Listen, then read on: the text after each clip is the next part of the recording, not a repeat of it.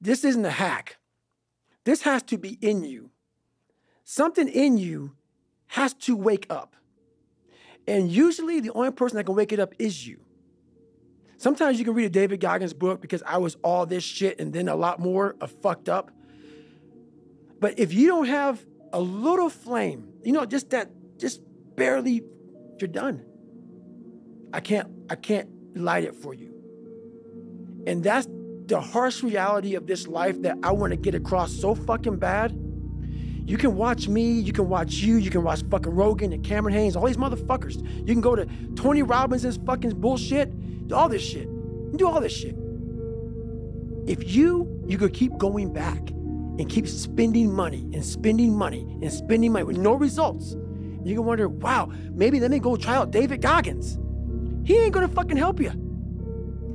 You have to explore, examine the insides of yourself. And what do you really want out of life?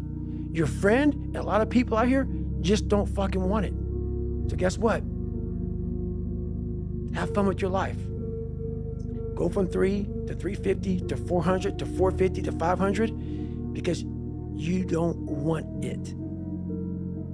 And that's the harsh reality. I can't give you shit. You can't give them shit. We can give you ideas. But at the end of the day, when I was losing the weight, I had to miserably wake up every morning in the cold because it was Indiana, November when it started. I was miserable. This is your new life.